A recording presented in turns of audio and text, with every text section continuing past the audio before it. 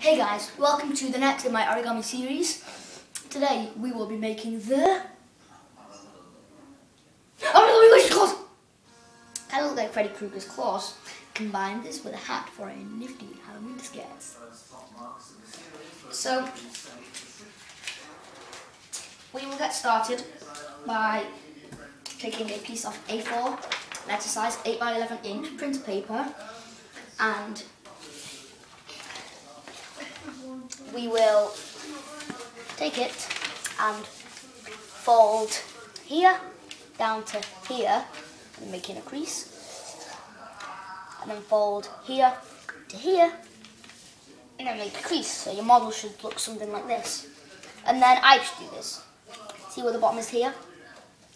You'll want to valley fold that, crease, and fold. And then you will want to use your psychic powers to rip the paper. Alright, 3, 2, 1. Alright, so you've got your paper. You want to hold it so that this flap is to your left, and now you'll just want to take it.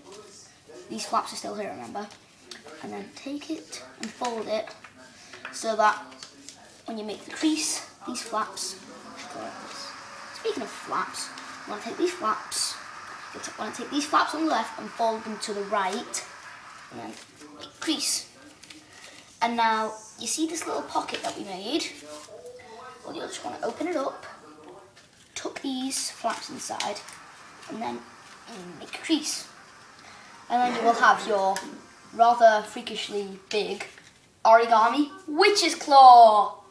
Now you can go ahead and make a whole set of these like I did, because I just feel the need to do it, and I personally like doing origami more. So yeah, thanks for watching, rate, comment and subscribe, and see ya.